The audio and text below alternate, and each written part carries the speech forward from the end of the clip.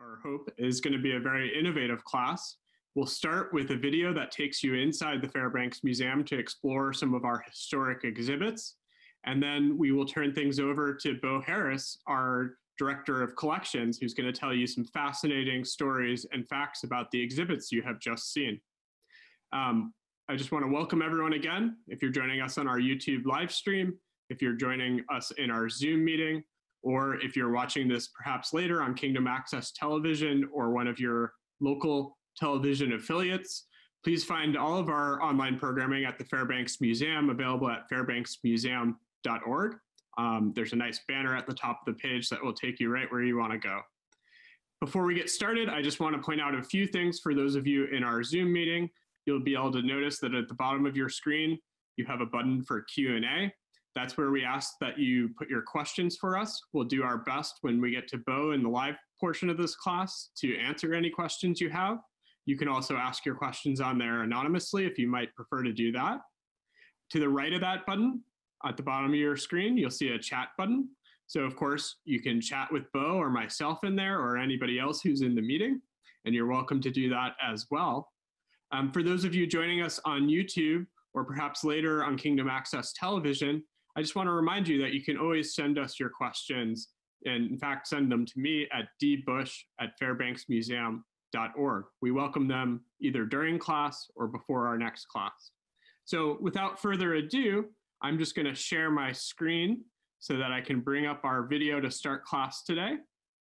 And give me a second to make it full screen.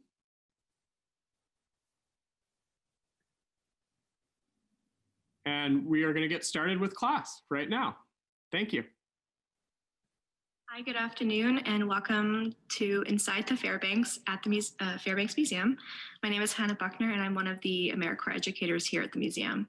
Today, we'll be talking about a few different exhibits that we have, and I'm going to show you the highlights of them and some interesting facts about them. And let's get started. If you follow me, we will be going to the first exhibit. Welcome to the first exhibit that we'll be seeing today. So these are the flamingos that are on exhibit from the West Indies. There are 7 flamingos here, and you will note that 6 out of the 7 are pink and 1 is gray. And that's actually because the gray flamingo is not have reached maturity yet. So it is still quite a youngster, and until it would have grown up, it would have started eating krill. And krill contain this pigment called creatine, and creatine is actually what creates the pink color in flamingos. And there's actually a certain way to note how you can tell the difference between species of flamingos, even though they all look pretty similar. And you will note that this orange and black beak is pretty unusual. So typically you'll be able to tell the difference between them with the beak, but all of these flamingos here are of the same species. Another thing to note is what's in the center of the exhibit. So the mud nests that are in cylindrical shapes are built by the flamingos, made out of mud and sometimes straw. And flamingos will use this to lay their eggs. They will sit on top and lay 1 to 2 eggs, and it'll keep them from being eaten by other animals. They can also just sit and be able to see what's around, and it's also quite close to where they can catch their food. Another thing to note is this flamingo who is eating frog. This is certainly something to note because it's quite unusual. But we'll find out a little bit later why that's so unusual. Another thing you might note is as we go around, we have some birds over here, and there is a spot. You'll also be hearing about that. And no, it is not flamingo poop, as much as it looks like it. So this is the exhibit. Thank you for joining me with this exhibit. On to the next one. Welcome to the second exhibit we'll be talking about today. These birds that we are seeing are the birds of paradise as well as ground-dwelling pitas. So this exhibit is quite interesting because all in all, there are about 27 different birds that are seen in this exhibit. You will see that many of these birds of paradise have very long and luscious wings, especially this bird. That's actually quite common for the male birds of paradise. Birds of this species will do very exotic and elaborate dances to woo the females in order to find a mate and breed. And they're all quite beautiful, are they not? Some other highlights are these birds that are on the floor. They're called pitas or bowerbirds, and they live on the ground and they collect feathers and other plants and sticks to build nests like you're seeing here. And that's how they build their nests and interact. You see there's a couple of birds here that are fighting over a worm. But you'll actually see that all of these birds have a variation of color, and these birds are known to be one of the most beautiful creatures in the world. And they are known for their shimmering colors, like this one here. So our stop today is a Victorian bird tree. So these were quite common in wealthy Victorian homes, where collectors in this era would take all of the birds that they've gathered or killed and put them on a tree to show off all of the things that they've caught. So you'll notice that there are many types of birds that are on this tree. We even have a duck down here. Looks like we have a falcon. We have lots of smaller birds, but then there is also a turtle. The work is quite beautiful. There is moss that was put on the trees. There's some butterflies that are in and around the tree. Some birds have their wings spread out. Some are calling, like this one. But overall, it is a very beautifully done exhibit of nature.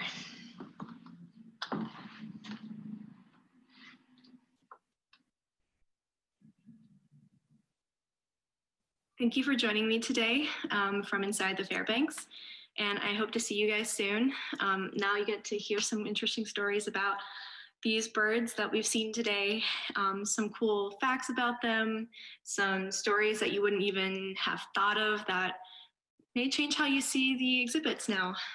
So sit back, relax, and on to you, Beau.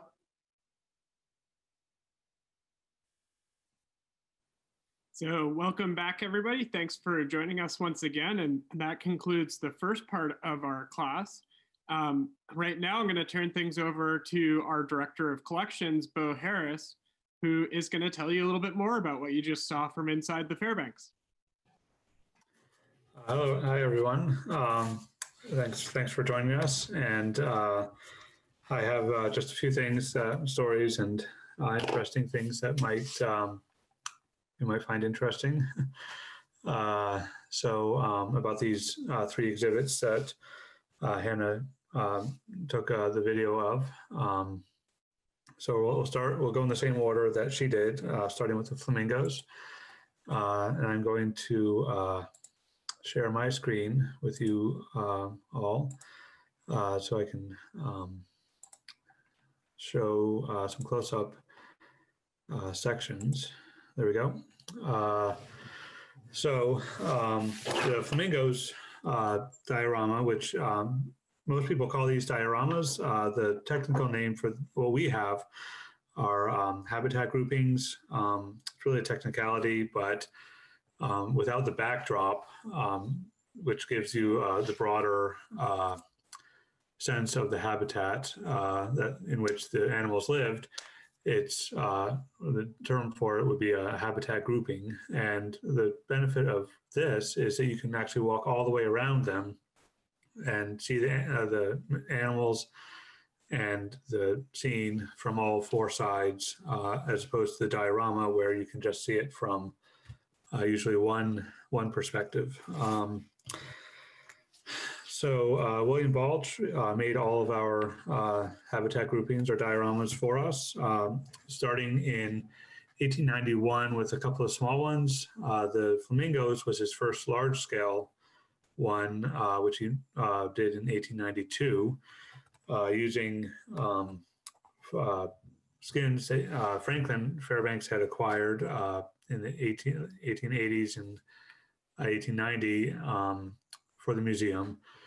And when Balch came on board, Franklin asked Balch to start with this one for the first larger scale one.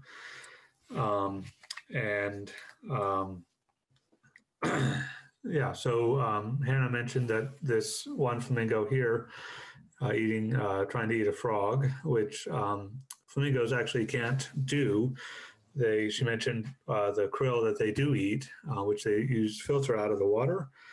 They're not actually capable of eating something like a bullfrog or a fish, a fully grown fish anyway. But what Balch was doing was going off the scientific data that he had and his knowledge of nature, which was extensive for New England animals and habitats. But he didn't travel, certainly outside of the US at all, and never saw a live flamingo that we know of, much less in their native habitat. That goes for a lot of the other exotic animals that he mounted for the museum. So this is, he wanted to show one eating, and he did what he could. You know, he thought wading birds eat things like frogs and fish, like great blue herons might, that you do see around here, but without the knowledge of other areas. And a lot of these areas were just becoming known to people in the US and New England. So he also put a little alligator in here, which probably wouldn't necessarily be seen so close to the flamingos in their natural habitat. He was also very artistic about some of how he did his dioramas. And you have to remember that when he was making these in the 1890s and early 1900s, there weren't the plastics that you have today. So there's no plastic in any of these dioramas or habitat groupings. He made most of the flowers and leaves himself with cloth and wax and very fine wires, which allowed him to position things exactly where he wanted them. But you can see in a lot of these habitat groupings that he was very artistic about arranging things and making them look visually very nice, as well as trying to illustrate the habitats in which these animals lived. And that was especially true for the more exotic things like the flamingos and the birds of paradise. One thing I did earlier was we have these old catalogs which list all the birds from the early days of the museum.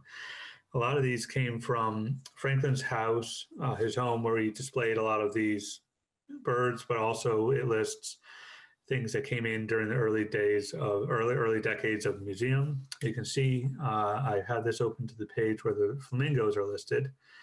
This 182 is the number for the American flamingo, not a particular specimen. So all the flamingos had that number.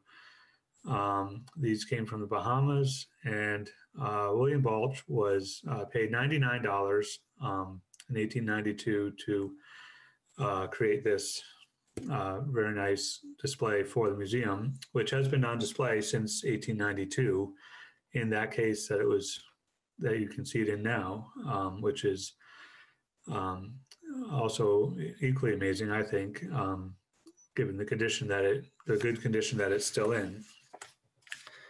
And Hannah mentioned the what looks like the bird droppings in her video. Those are actually part of a little museum secret, behind the scenes secret. That was not part of the original thing that Balch made. That was the result of some museum employees in the 1960s, I believe, trying to put a layer on top of the case, because the top of the case has glass as well. They were trying to diffuse some of the light a bit, and they were putting a mixture of beer and Epsom salts on, which would then dry and diffuse some of the light that was going into the case. And a little bit dripped into the case by accident and landed where you saw it, and appears to be the bird dropping. So they left it there, even though it's not original. And it's a little bit of a funny story from the museum's past. So moving on to the Birds of Paradise display that you saw in the video. This was also done as all the large dioramas were that you can see at the museum, by William Balch.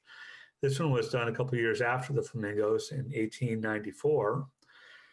And again, Balch never saw any of these alive or in their native habitats. Franklin got these specimens from a variety of sources.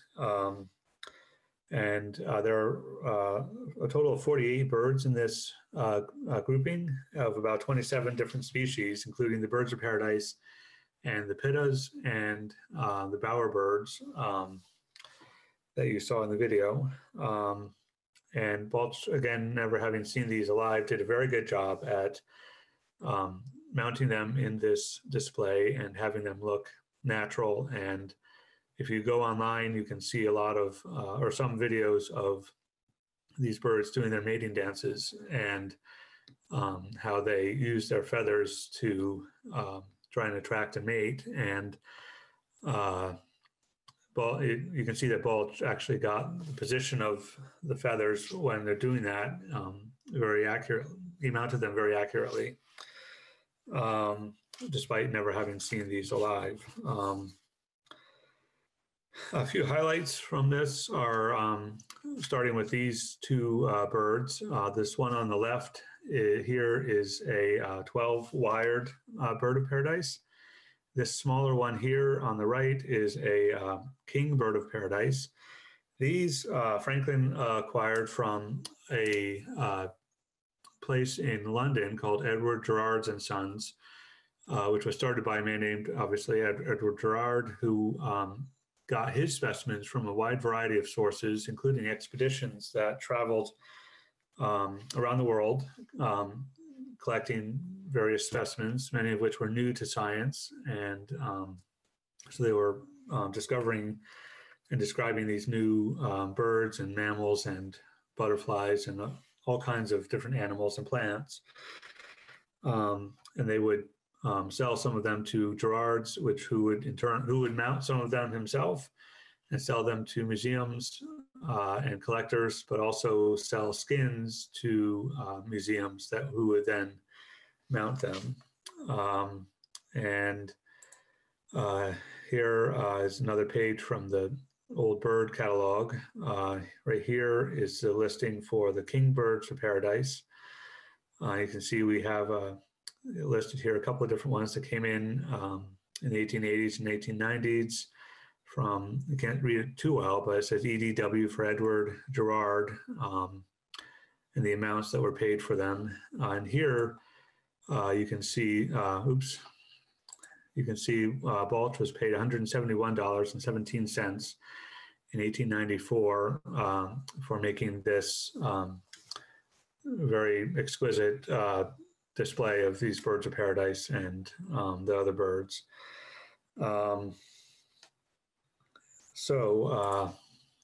Here, this is a picture of one of the rooms at Edward Gerard's with some of the other animals that he mounted tigers and bears and giraffes and all kinds of different things, not just birds.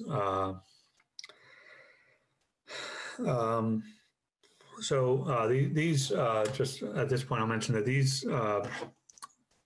habitat groupings were sort of the Wikipedia or the internet of the time. They allowed people from places in like New England to see these things from far off places and that they wouldn't otherwise have been able to see.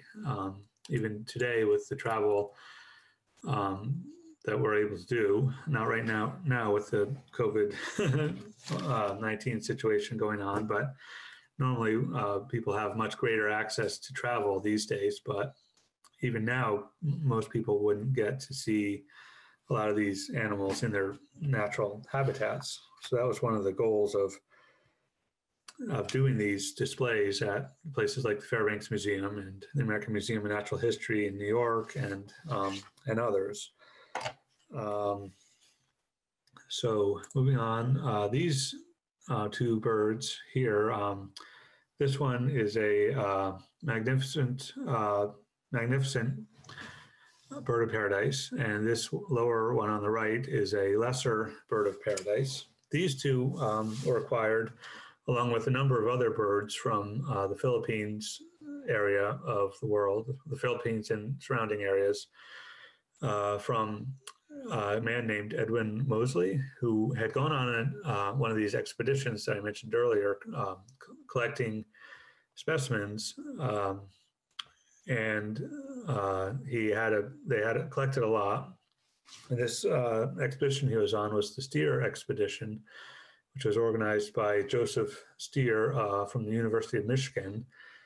It was a 2-year expedition, 1887 to 1888, to the Philippines area of the world.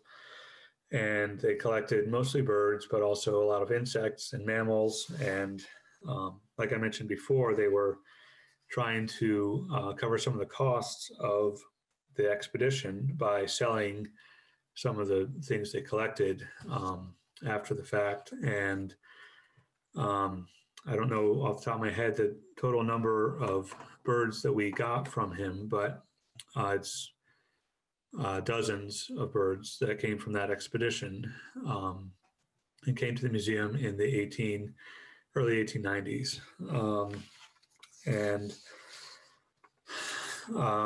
Let's see.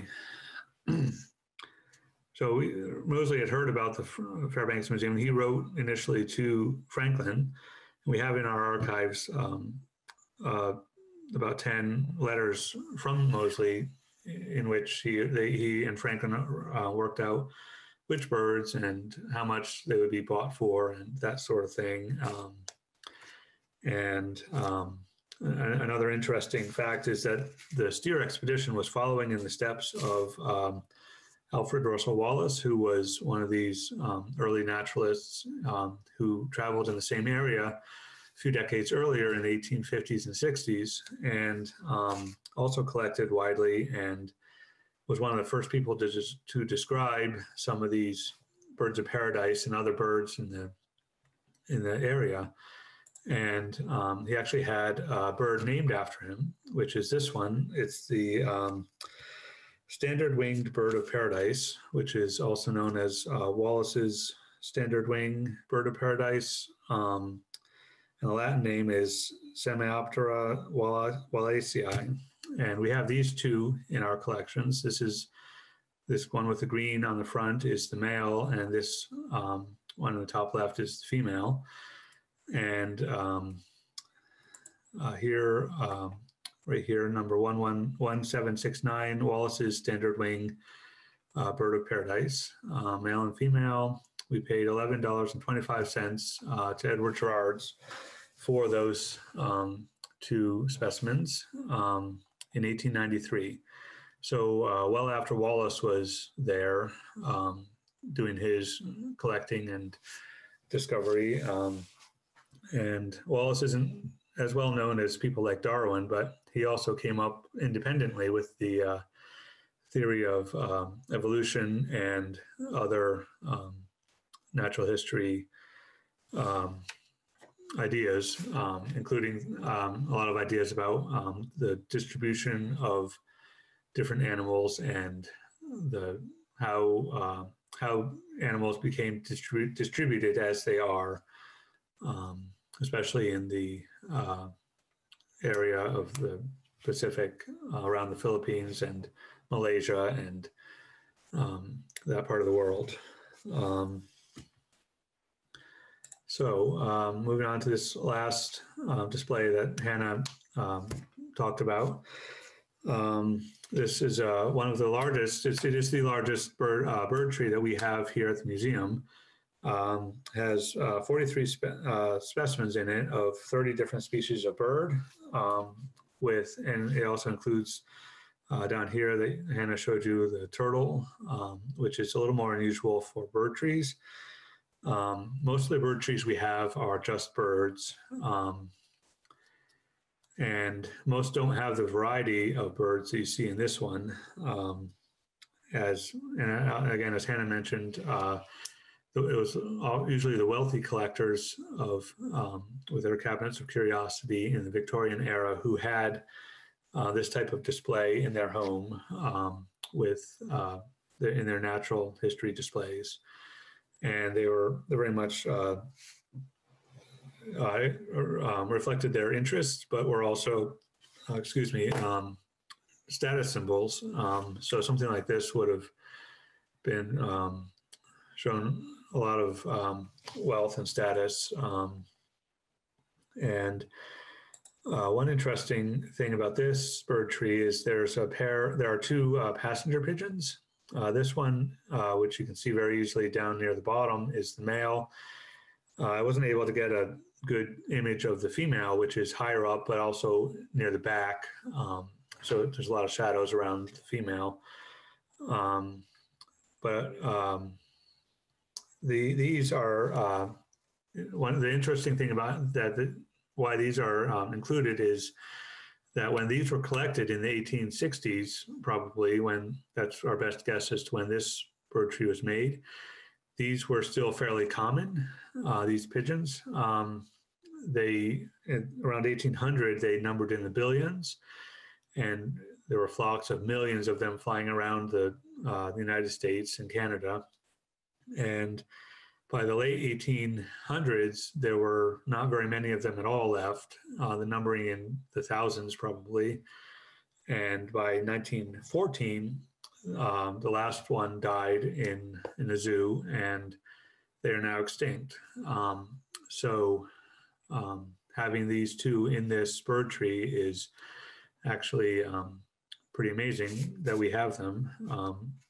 And what's more amazing is that at the museum, we have a total of 5 passenger pigeon mounts, and 4 of which are on display, 2 in this bird tree, and then there's a pair that are mounted together in the endangered species exhibit on the main floor of the museum.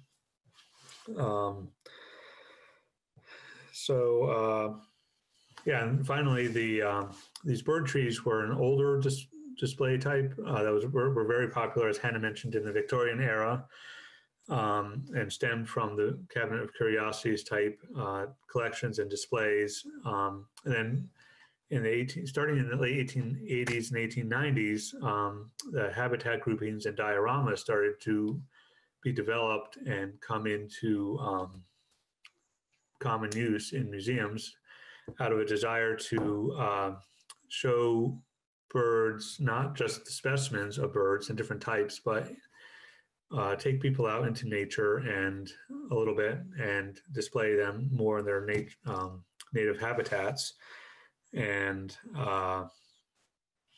get that aspect into the museums and displays as well.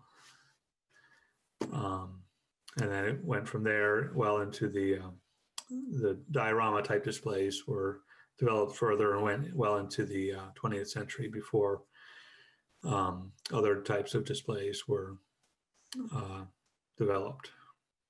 So thanks for joining us, and I hope you found this as interesting as I find it. Yeah, and I just will reiterate, Beau, and say thank you so much for joining us this afternoon. This has been a trip inside the Fairbanks Museum, and we're excited that everybody was able to make it with us for both parts of our class today. And we'll be continuing this series on Fridays at 1 p.m. So stay tuned for our next segment on this topic. And thank you again to Beau Harris and to Hannah Buckner for all of their hard work.